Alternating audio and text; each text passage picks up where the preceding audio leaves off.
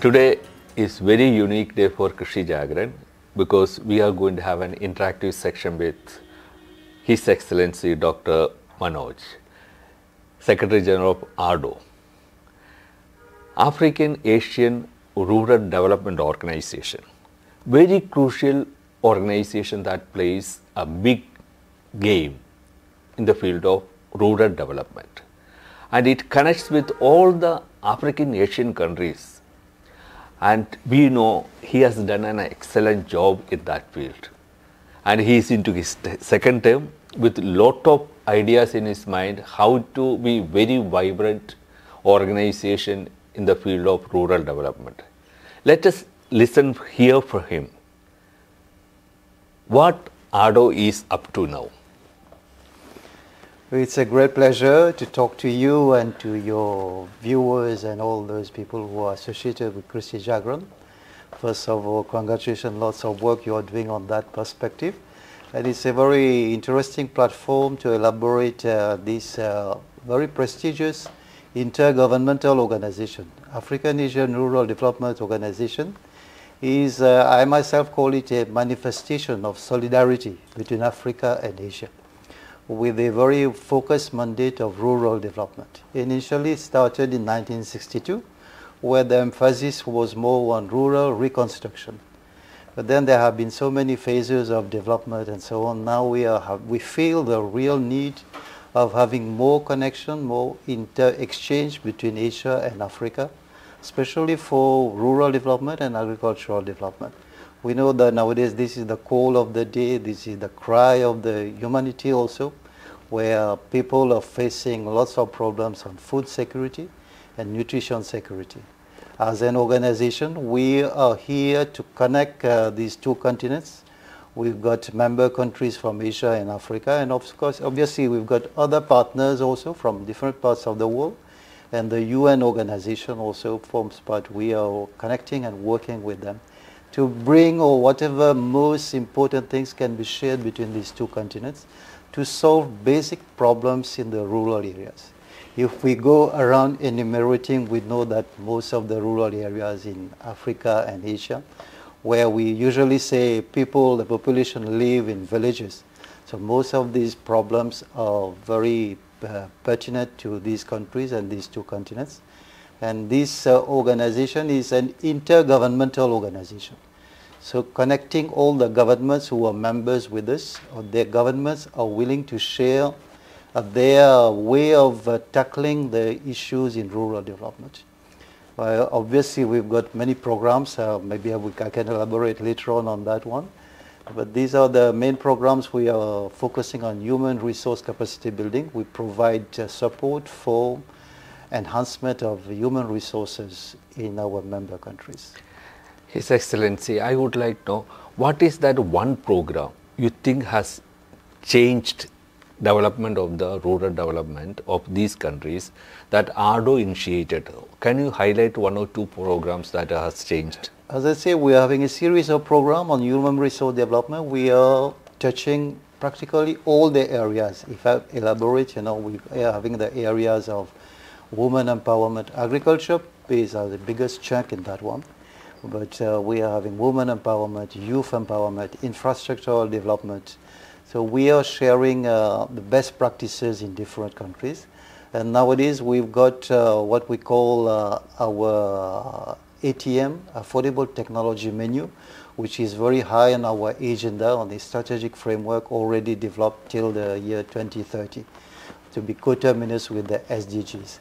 So in this one now we are championing the idea of taking technology to solve these problems.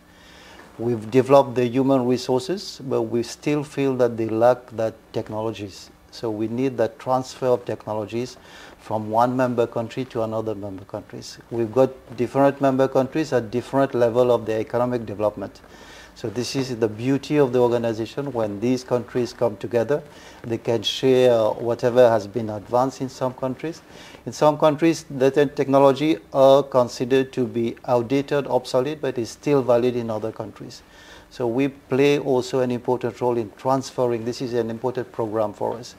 We facilitate exchange of experts also. Experts travel from one country to another. And during the Human Resource Development Program, we give them an expose of those technologies when the experts are going there, and we can always carry those technologies, let people implement it, feel it, and give the feedback and improve it. Excellent. See, ATM, the word itself gives the importance to that, you see. The same way, sir, we were observing these days, you are also actively involved in the Millets year of 2023. So how was your experience and what all the things AARDO did for that? As I said initially, we are very much connected with the United Nations also. We have got an observer status in the United Nations. So all the programs and all the organization of United Nations, we do support their programs also. So we know that we are very thankful to the government of India, which took the idea of having an international year, and it was finally voted by the UN last year, as we know that was the International Year of Millet. We also wanted to surf on that wave, especially on the demand from our member countries.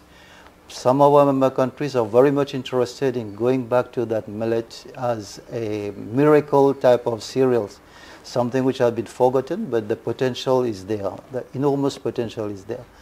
We've got a series of programs. We organized online meetings. First of all, we got an online training programs where we could capture the enthusiasm of most of our member countries to go even forward on that.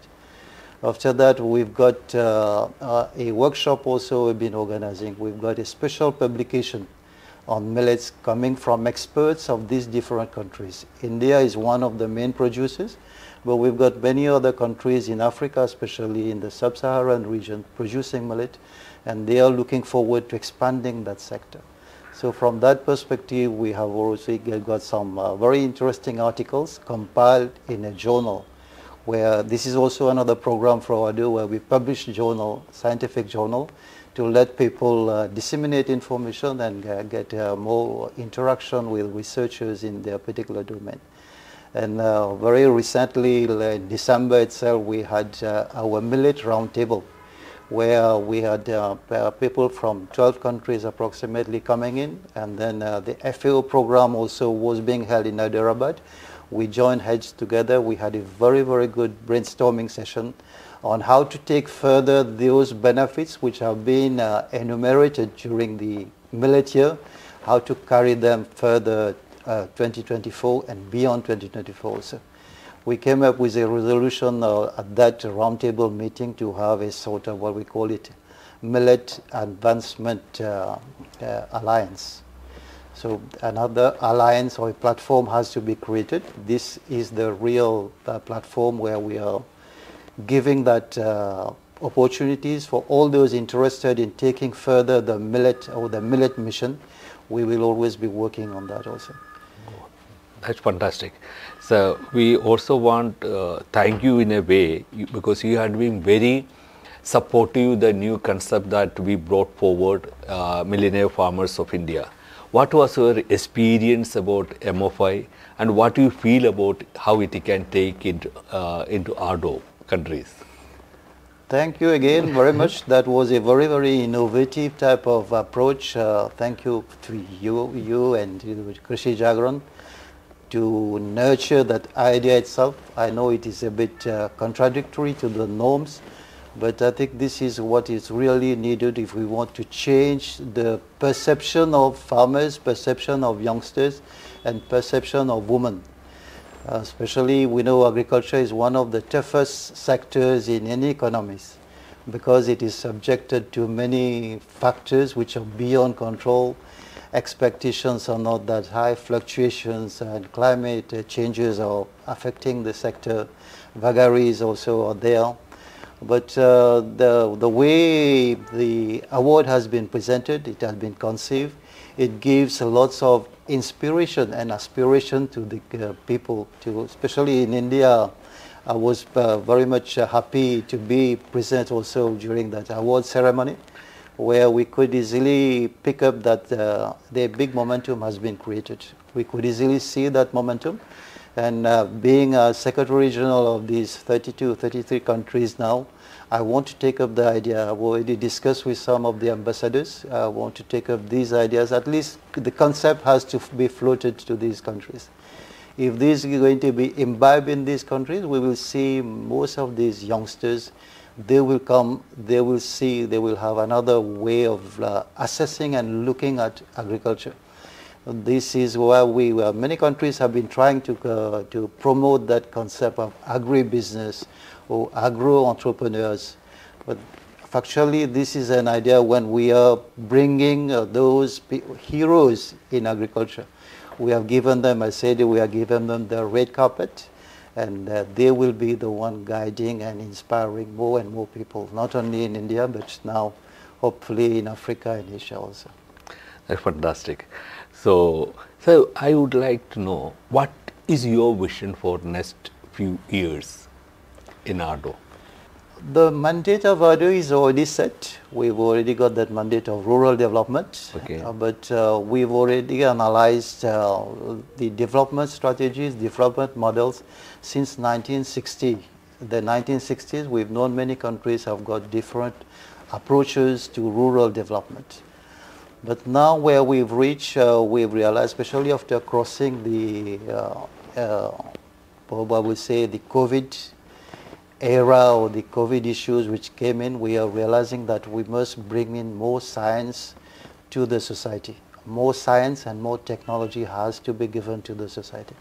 So if we look from that perspective, we are looking for countries which are a bit more advanced to share their own experiences and their own technologies for greater dissemination in these agricultural and rural areas or communities in Africa and Asia.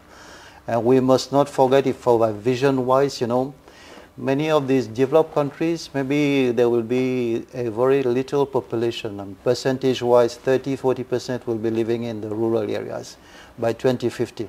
But for Africa and Asia, especially Southeast Asian and Sub-Saharan Africa, we are still having, the statistics are showing us when we forecast whatever database we are having, we'll see that even up to 2050 we'll be having more than 50% still living in the rural areas. So if we are talking about sustainable and inclusive growth, we have to develop our rural areas. So development of rural areas nowadays means human resource development. Investment have to be diverted to those areas, and obviously with the technology and scientific. We are even coining the words of technology diplomacy. So between countries we have to transfer these technology which are appropriate and facilitate that type of development. And when we are talking about development in the rural areas, the over-spilling effect will be on the whole country. We always know many of our member countries are facing that issue, people migrating from the rural areas because of non-development there. So the issue, the vision is to bring that vibrancy, to de-risk agricultural activities so that people are confident. This is why I'm happy with that award, the perception you brought in here. So we have to change the mentality and change the perception, but factually bring development through human resource development and technology dissemination. At some point in time, we have to make sure that we connect these rural areas with markets, make sure that trade also within Africa, within intercontinental also, they have to be enhanced. This is the vision, and we are working towards that direction. Yes, that's the leadership. A vision for the rural development, and he finds that technology is going to change that. And he wants that technology reach to the deepmost the rural area. And he is confident with reaching technology and knowledge and new ideas, the world will change. And it can happen only by changing the rural India. And there the AARDO and His Excellency. Thank you. Thank you. Thank you.